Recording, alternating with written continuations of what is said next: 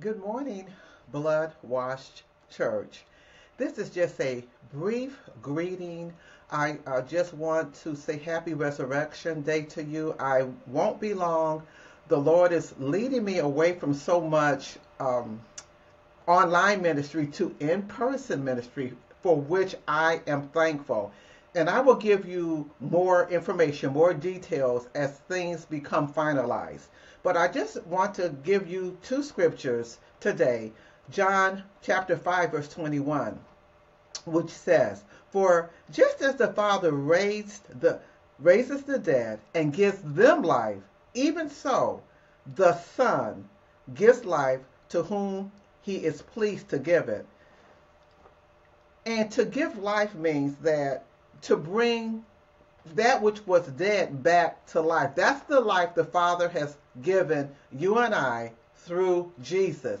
So if you're feeling dead, hopeless, no way out, you're feeling like you're at an end, if you're saved, that spirit that's in Jesus, that spirit that raised him to life, that spirit is working in you.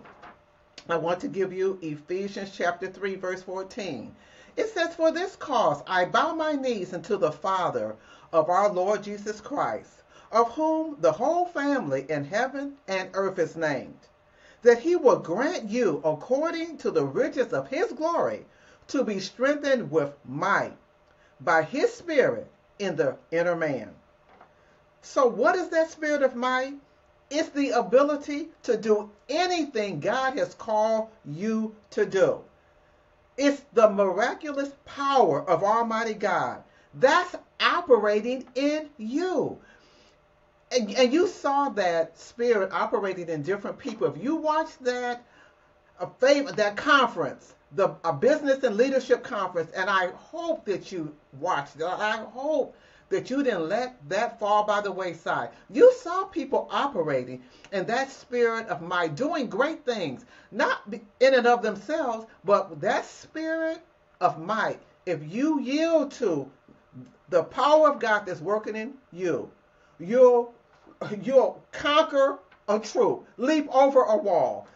And I want to leave you with this. God has promised to make his church a royal diadem. Are you part of his church? That he's put a crown of victory on your head. He has promised to bless you, not curse you. He has promised he will honor your commitment to his word. Step into your inheritance. He wants to restore the dead places, the lifeless places in your life. Now, God bless you. And again, I will give you more information as to where I will be speaking and when I will be speaking and those types of things.